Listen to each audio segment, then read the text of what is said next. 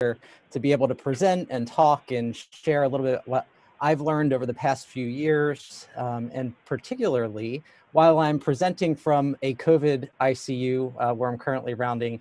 I think that the goal of this next 30 minutes will be to present from a COVID-free zone. So sit back and relax, and let's talk about sepsis resuscitation triggers, in particular, what's new in 2020. So the goals of today are fairly simple. We're going to review review some updates in sepsis resuscitation, and we're going to talk about two specific things. One of them being the introduction of a concept called the diastolic shock index, and then turn that to not just the macrocirculation, but the microcirculation, particularly perfusion with capillary refill time, and how you can incorporate this into your practice so that you can use it during your next shift to make a difference in patient care. So let's talk about a gentleman who I actually recently took care of in the emergency department. This was a 38-year-old male who presented to the emergency department with fever, had fever for the past 3 days, was feeling a little bit fatigued, had temperature as high as 39, hadn't really had any respiratory symptoms though. He was not a PUI in the sense, did not have cough, shortness of breath. The only thing, he could think of that he's done recently as we were going through the history was he had been to the dentist recently because he had a bad tooth. He had the ESI-5 dental pain that he came through our urgent care and was treated for. But he did in fact have a fever and was tachycardic. And this was his initial blood pressure when coming into the emergency department. So 98/35 with a MAP of 56. So a little bit concerning right off the bat. Definitely was hypotensive and tachycardic. And again, he had no major past medical history, was an otherwise young, healthy 38-year-old. And on his initial triage, he had gotten his vitals as well as some labs sent because of his abnormal vital signs. And this was his VBG. So his pH was 7.28, his PCO2 was 22, and he had a base excess of -9. So I think we're all thinking he has a pretty significant metabolic acidosis. And as we go down the slip, we see that his lactate is 6. So this patient is fairly sick. So I want to pose to you as a clinician in the room, you're going to be asking your nurse to do a couple of different things, but what are the things initially that you're going to ask for? Obviously, I think we'd all be thinking a large amount of IV access. This patient is likely critically ill. We're going to start some fluids, but then we have the question of if he responds, what are we going to do next? And how much fluid to give? And so this is where the idea of triggers come in. And so let's see how he responds. So he gets a little bit of fluid, and while that's happening, our ultrasound nerds are coming in the room and taking a look, and this is what we see. I think all of us would agree that the right ventricle looks pretty small, left ventricle looks underfilled, certainly tachycardic, no pericardial effusion, nothing to necessarily explain his hypotension except maybe an underfilled heart. And we move down, we slide down to the IVC view. And yes, I know this is a long axis view, so don't yell at me. I promise this is accurate, that this certainly is underfilled and there's a flat IVC, which to me, I'm always thinking, could this be hypovolemia or could this be a sign of vasoplegia? So one of the two, and I'm thinking given the history that maybe this is sepsis, so certainly a possibility of a vasoplegic state. So we give a little fluid, we look up at the monitor, and here's what our blood pressure is on serial measurements. We see a systolic that's over 100, but diastolic that's low, and his MAP is maybe a little bit lower. So what do we do here? What are we going to do? We're going to probably start with fluids, and you can see his repeat vital signs down here. And after the first 30 minutes of resuscitation, we check his lactate, and it's starting to trend down, but still pretty high. So we got some decisions to make here. So are we going to give more fluids? He's gotten about 750 cc so far. Are we going to add on a vasopressor before that 30 cc per kilo bolus?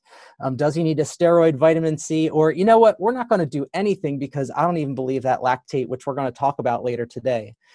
So my approach to shock, and I think an evolving concept of management of shock involves assessing a couple of different things. Certainly the macrocirculation. So we look up at the monitor and we see what those vital signs are, what the blood pressure is. and maybe even do an assessment of cardiac output using our ultrasound and VTI.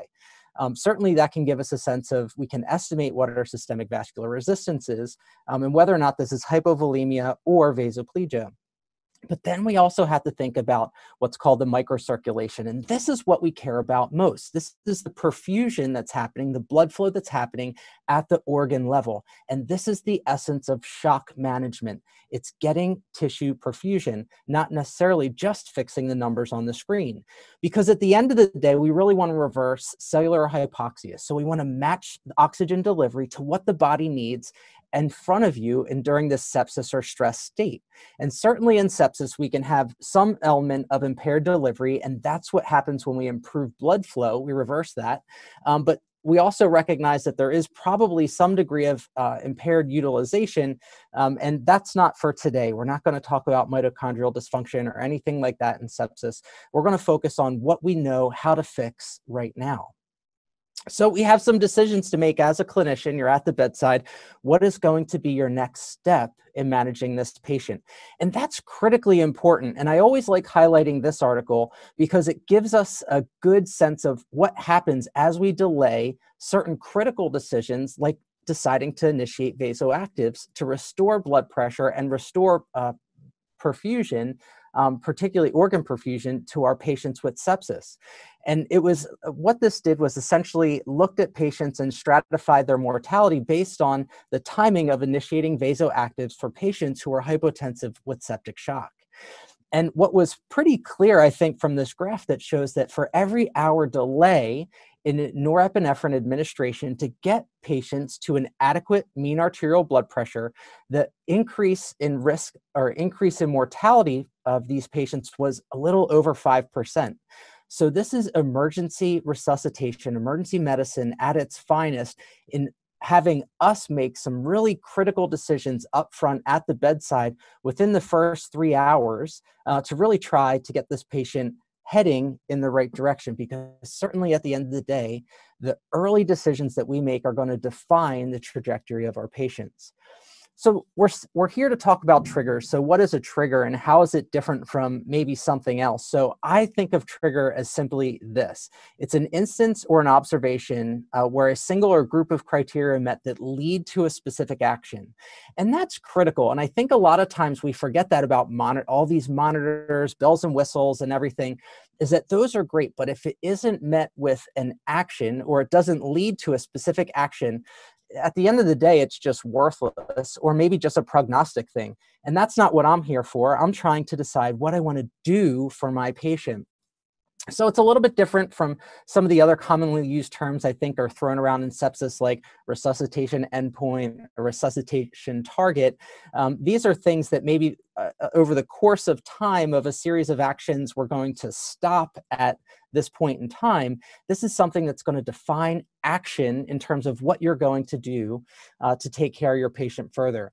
So take a walk back with me, and this is from 1967. This was the first time the concept of a shock index was actually described.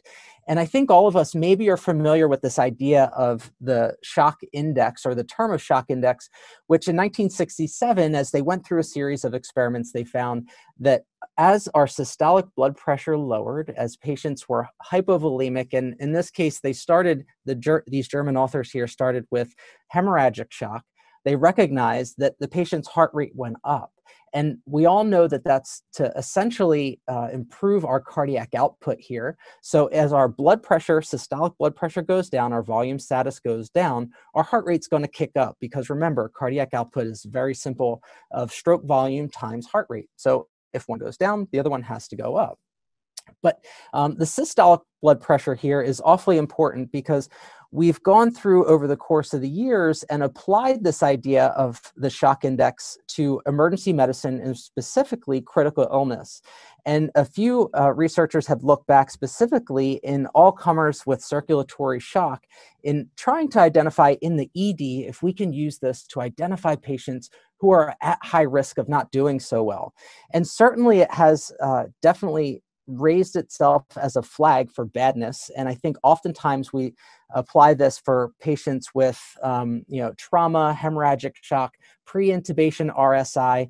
If that heart rate is above our systolic blood pressure, we kind of know that that patient's in trouble and that we really need to be conservative or thoughtful about how we're going to manage this patient's hemodynamics initially, as well as prior to doing any other interventions that could reduce the blood pressure further. But I think the idea that shock index is important is correct, and certainly a number greater than 0.8, so essentially heart rate greater than a systolic, is equal to not a good prognostic sign. But in terms of sepsis, though, I think we need to be a little more thoughtful about how we apply it, right? So think about what happens with patients with septic shock. What actually happens? Why do they become hypotensive? Well, I think the simple concept here is if this represents our blood vessels, we vasodilate, right? And our intravascular volume in general doesn't change all that much. It's a relative hypovolemia. And with each heartbeat, certainly we can improve the blood pressure with those fluctuations in stroke volume, right? But as that in between each beat, as we get back to our diastolic blood pressure, the relative hypovolemia becomes clear. And so what does that mean? Well, in patients with generally a healthy heart, their systolic blood pressure may appear okay, but it's their diastolic that tends to get lower as their vasoplegia gets worse with septic shock. And this is where malperfusion can be most profound in patients with sepsis. And so I think maybe the systolic shock index that we've used a long time traditionally for all comers with circulatory shock may not be the right screening tool or maybe even trigger for patients with sepsis. So this was a really, in my opinion, an important article, an interesting article that came out this past year, defining something called the diastolic shock index, in particular relation to clinical outcomes in patients with septic shock. And this was written by an author that we'll talk about, another study another trial that he published over the past year, Glenn Hernandez and his group in South America. And what they did was something really interesting. So they took a look at their Andromeda shock series, as well as they combined it with a cohort from an additional 20 ICUs in Brazil, as well as a number of other countries in South America. And they combined them and looked at this concept of diastolic shock index. So remember, the traditional shock index was defined as heart rate over systolic, but recognizing that vasoplegia is the significant underlying pathophysiology in patients with sepsis, maybe it's the diastolic blood pressure that we have to be thinking about. And so they took half of the cohort from Andromeda shock and then added the second cohort of 761 total subjects. And as they looked at their early on, so within the first hour or pre-vasopressor diastolic shock index, they recognized that a DSI greater than 2, so if the heart rate is double the diastolic blood pressure, that was fairly significant screening tool to say this patient has pretty significant vasoplegia and is likely going to need ICU admission. Okay, but I just told you we're going to be talking about triggers, not screening tools, right, or prognostic signs.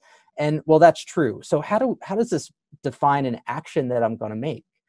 Well, one of the real questions that we have right now in 2020 is when to initiate vasopressors for patients with sepsis. And currently the ongoing multi-center trial, the Clovers trial, is still in process, and we'll be anxiously waiting the results of that trial. But they also took this a step further and said, well, how would this apply necessarily to early vasopressor initiation? And when they looked at patients with a diastolic shock index greater than 2 in early vasopressor administration within the first hour, what they identified was that the very early start of norepi with an initial diastolic shock index that was greater than 2 or 2.5 was associated with a fairly significant decrease in mortality. So what does that mean to me? That means when I first walk into the room and I'm taking a look up at the monitor, if I see a low diastolic blood pressure, and remember, and this was something Amo always said I remember in conference, was there's a reason why the diastolic blood pressure is counted twice in the map, right? It's twice as important because that's when all your organ perfusion's actually happening. When I see that low diastolic blood pressure, that and particularly maybe even combined with a compensatory heart rate that's greater than 2, that might be a trigger for me that I'm going to certainly give a little bit of fluid to match some of maybe the insensible losses and relative hypovolemia, but this patient's probably going to need early norepinephrine. So I'm just going to get that ordered so we can get that started and hopefully improve perfusion that way. But the next question, and I think is appropriate, is what's the right number? Is there a number of diastolic blood pressure that I should be concerned about? And there's actually a little bit of data about this that's fairly consistent with what we're seeing here with the DSI study, is that a diastolic blood pressure less than 40 is a fairly good trigger for significant vasoplegia in sepsis, and particularly venous maldistribution and unstressed intravascular volume. So that number of less than 40 is certainly something that's a red flag for me and a trigger that I need to start this patient on early vasoactives. So getting back to our patient here, we can see that if we take a look at his vital signs from presentation, followed by his follow-up vital signs, that initial fluid bolus improved his systolic blood pressure, right? And remember, that just improved our stroke volume a little bit, right? So that's why our systolic blood pressure went up. But certainly that degree of vasoplegia isn't going to be affected at all by that fluid resuscitation, and his diastolic is still awfully low. And some people who might be satisfied with that systolic over 100, right, that you might hear in trauma and a few other, critical care or critical illnesses, remember, this is a different pathophysiology, so that diastolic blood pressure is super important here and is still low. We need to reverse that with something that's going to tighten up our SVR. And so the question here then, I think all of us are asking, is what to do next? And we kind of just went over that, but some of us might be thinking prior to hearing this, this patient's under resuscitated, the lactate is 4. That's a bad sign, need to give more fluids, right? Just give them more fluids, that lactate's going to come down. We'll dilute that out or improve perfusion with IV fluids. And some of us might be erring on the side of the lactate's a prognostic tool. It doesn't even really matter. It's going to come down over time. And then maybe a few of us might say, did I meet SEP1 criteria? Oh, I really can't get another email from my administrator. I can't, what do we do? Well, let's briefly, we're in June, and welcome to all of our interns in emergency medicine and our early fellows in critical care. It's always good to just go over some of the basics. And as we transition to thinking about perfusion, not just the macrocirculation, this is going to be an important topic. So remember, a normal lactate in general is less than or equal to 2. Anything more than that is now considered a sign of organ malperfusion, and something that we need to be more thoughtful about. Location of measurement isn't critical. We can get it from a peripheral IV, which is nice, but it doesn't guarantee that we're getting adequate blood flow to our tissues, which is a vital thing that we need to recognize and reinforce on a regular basis. Certainly, we need to be aware of something called cryptic shock. And this comes from a paper that was probably published about 8 years ago now. The idea that if a lactate's high with reasonable or normal vital signs, this patient is still in trouble. And those patients with cryptic shock often have worse outcomes because we become reassured that that normal macrocirculation or the blood pressure, the systolic blood pressure that's greater than 100 with a MAP of 60, 65, they're doing just fine. It's just going to take time. They often don't get as much attention as maybe some of our patients with profound hypotension or vital sign abnormalities.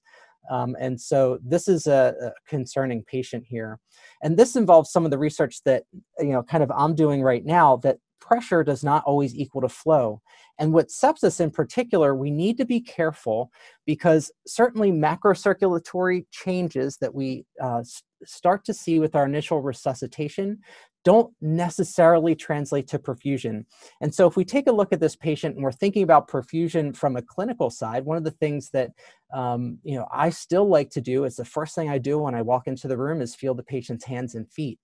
And here we have another patient here, again, keying in on this low diastolic blood pressure here, lactate is 6. What do you notice about this capillary refill time?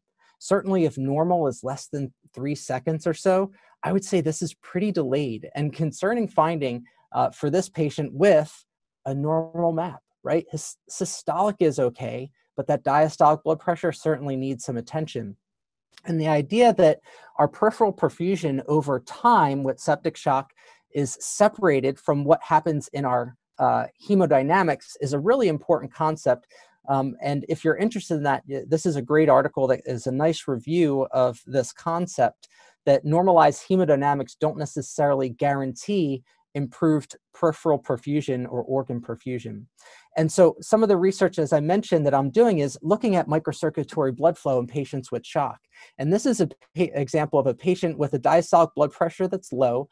And these are capillaries with red blood cells going through them. And we can image this in the sublingual space.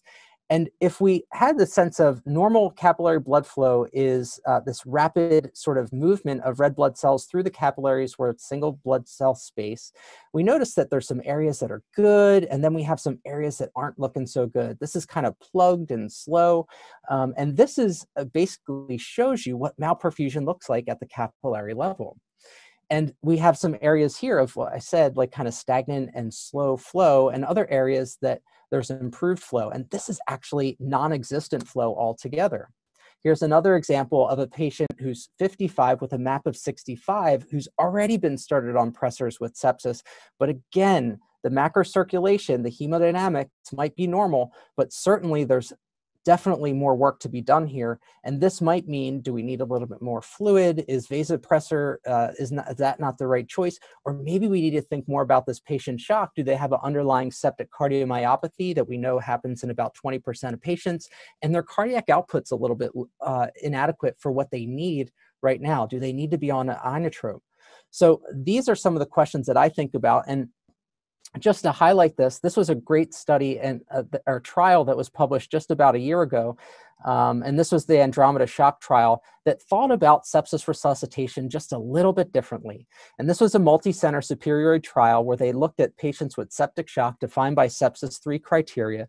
It was 420, a little over 400 patients who were randomized to a trigger of capillary refill time or lactate to decide what to do next. The control was measuring lactate every 2 hours with a goal normalized by 20%. And the intervention arm was capillary refill, simple bedside test. If it was greater than 3 seconds, it wasn't that they got more fluid. The question was, the trigger was, do an assessment to determine whether or not the patient needed more fluid, vasopressors, or an inodilator. So that's a really important distinction in this study. It was not if capillary refill time delayed CRT led to fluid resuscitation. It led to an assessment of what the next step should be in managing this patient. Now, the result here was no difference in mortality at 28 days. And so I think a lot of people took away, oh, well, there's no difference then, or that they're equal, capillary refill time and lactate. But there's some important statistical results from this trial that I'll highlight here, as well as a follow-up study that's super important that came out just a few months ago. So mortality was about a little over 40% in the lactate group and 35% in the capillary refill time group. And so just missed statistical significance by at 0.06. So you might say, well, that's a pretty decent difference in mortality. So if it were me, I might want to be in that capillary refill time assessment of shock resuscitation group.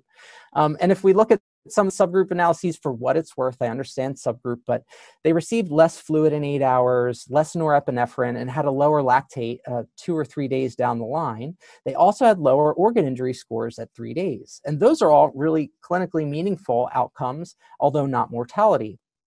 And there was no difference in mechanical ventilation, need for dialysis, and overall ICU hospital length of stay.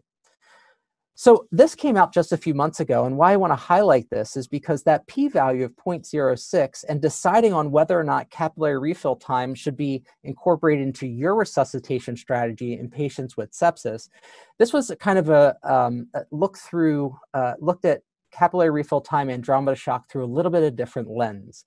And with statistics, a lot of times we try to come up with a power analysis before we do this trial to understand what we think the difference is going to be in our 2 patient groups.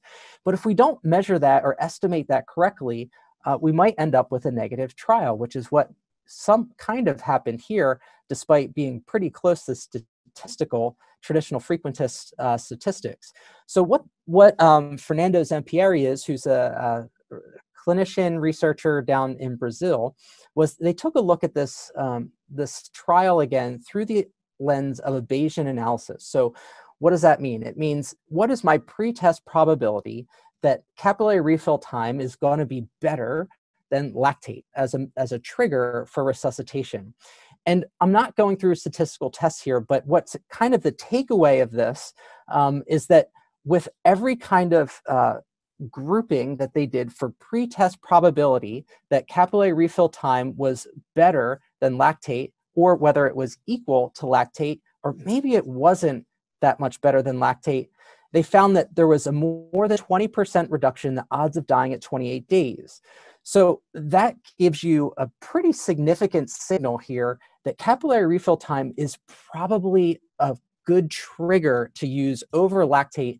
And I know we're going to talk about lactate in a little bit, so I'm going to segue into that, that talk that you'll hear about a little bit later. But again, lactate is not necessarily a panacea for shock resuscitation or a trigger to give more fluids. It should be a trigger or a sign to you that maybe something's not right. And capillary refill time, I think, should be integrated in our decisions about resuscitation, particularly a trigger to make a decision about what we should do next. And so going back to our patient, a blood pressure after a little bit of norepinephrine, we noticed that our systolic blood pressure didn't change all that much, but what changed? Our SVR got higher, and that diastolic blood pressure came up, and all of a sudden our capillary refill time got better. So they didn't get overly resuscitated with excessive fluids and crystalloid here. The recognition that the significant vasoplegia need to be addressed with the vasopressor kind of fixed this capillary refill time. And this is an example of a normal perfusion, what we should be seeing. And this is someone with a diastolic blood pressure with sepsis of 60. And we can see lots of nice healthy capillaries here with lots of fast, brisk blood flow that's well perfused. So I think my take-home points here are fairly simple. You know, resuscitation triggers are not endpoints. So as we start off walking in the room, we want to reverse the macrocirculatory hemodynamic things that we can get back to normal, and focusing specifically on the diastolic pressure, blood pressure is probably a good start. I don't think any trigger is necessarily perfect. All of them have flaws, and using one to guide resuscitation is probably the right thing to do. And certainly as we recognize that perfusion is not always tied to hemodynamics, particularly as septic patients get worse, it's important to one, reassess, and also use something like peripheral perfusion, capillary refill time as a perfusion measure to make sure that even though you've normalized those hemodynamics, that blood flow is reaching what we really care about, which is the end organs. So with that being said, I'm happy to take any questions in the last couple minutes. This is my email, Twitter. Please feel free to reach out if you have any questions. I'm always happy to talk shock, resuscitation, and it's an absolute honor to open up for this amazing lineup today. You guys are in for a real treat. Thank you very much.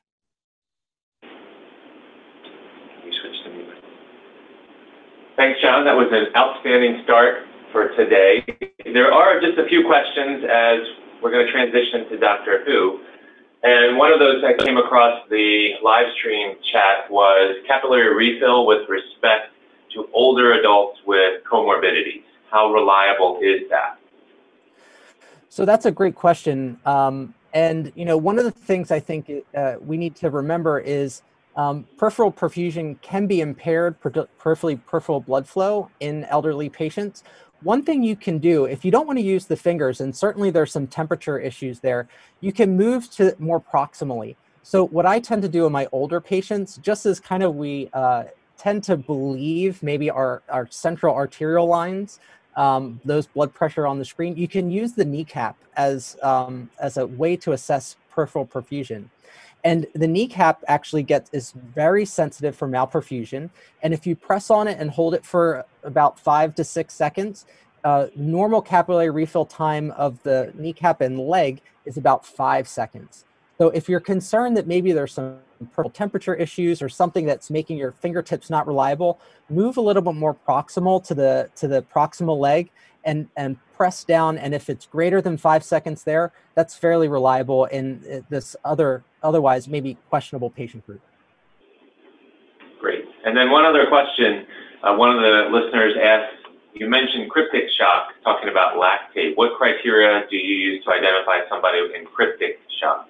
Yeah, so so this is a patient with normal hemodynamics, so they may have a MAP of 65, and this is going straight from the Puskarich article in, I think it was 2012. So a MAP of 65 with a lactate greater than 4. So if your patient has a normal blood pressure, but a lactate that's still high, you know, particularly greater than or equal to 4, that's who I would define as cryptic shock. Great. Well, thanks, John, so much for getting us off to a great start.